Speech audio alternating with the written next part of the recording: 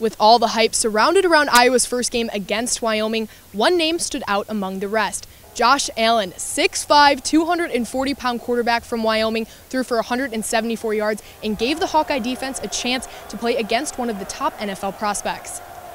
But when you're playing a first-round quarterback, that obviously is a big concern. And you know, we're a little bit inexperienced at receiver; they are too.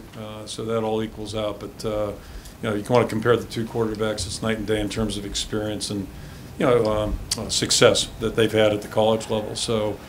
You know, he's a tremendous quarterback and just has a good demeanor out there in the field. There are a lot of NFL folks here at the game today, and I think they were looking at him, not anybody on our team. So, you know, it's just he's a really good player. I mean, I think anytime, you know, if you're a competitor, if you're in any situation, you get to go up against someone who's really highly touted, you know, someone people respect, you respect, you gotta look forward to that challenge and that opportunity to test yourself. The quarterback prodigy ended the game 23 for 40 and threw for 0 touchdowns, but the top stat of the game came from Iowa's linebacking core, who helped stop Allen and ended the game with 37 total tackles. But the Hawkeye defense still ended the game impressed with Allen's tremendous talents. It was awesome. I mean, we knew he was a good quarterback coming in, and he, you know, did some good things today, and we just tried to stay at him as much as we could.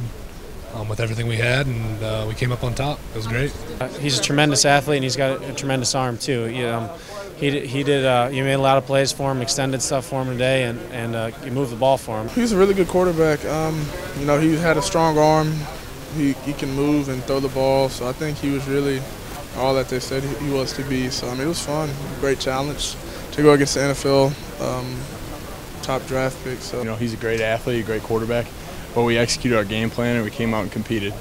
Allen and the Cowboys will have their home opener against Gardner-Webb next Saturday, and the Hawkeyes will be heading west to Ames to take on their in-state rivals, Iowa State. Reporting inside of Kinnick Stadium, this has been Mary Kate Harrion for Daily Iowan TV Sports.